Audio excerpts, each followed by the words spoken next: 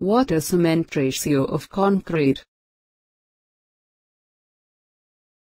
As we seen in the previous video on strength of concrete, the strength of concrete is mostly influenced by the water-cement ratio. Let's deal with it in this video. The water-cement ratio is also responsible for the porosity of the hardened cement paste. Water-cement ratio is stated as the amount of water used to the significant amount of cement in the mixture by weight. For proper workability, the water-cement ratio varies from 0.4 to 0.6. However, the maximum strength of concrete is obtained at a water-cement ratio of 0.4. Besides, we know that for a complete hydration of concrete the water requirement is about 38%.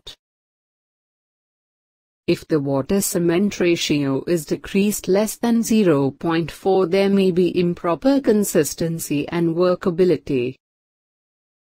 The typical graph for water-cement ratio against the strength of concrete is shown. The concrete with water-cement ratio of 0.3 compacted by vibrator also shows higher compressive strength, which is represented by the dotted line. As the curve is hyperbolic in shape, it is difficult to interpolate the values. Thus, for a geometrical purpose, the graph is sometimes drawn approximately linear as shown. If the water-cement ratio is more than 0.6, the hydrated products may not have much space fill as the water is already filled with it. Let us now see some of the equations given Feret and Duff Abrahams to calculate the strength of concrete.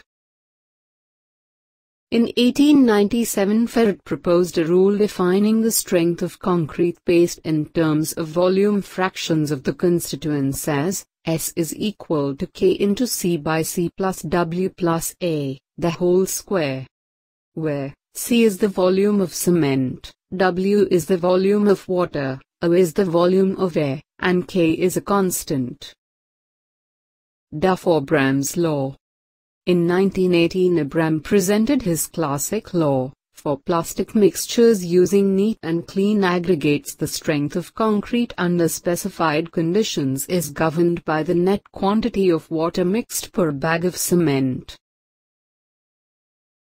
The equation given by Duff Abraham is equal to A divided by B power X, where S is the strength at 28 days, A is the 14,000 pounds per square inch, B is the 7 and X is the water-cement ratio by volume. Thank you for watching. Stay tuned. The best is yet to come. Kindly do like, share, comment your views and finally don't forget to subscribe our channel.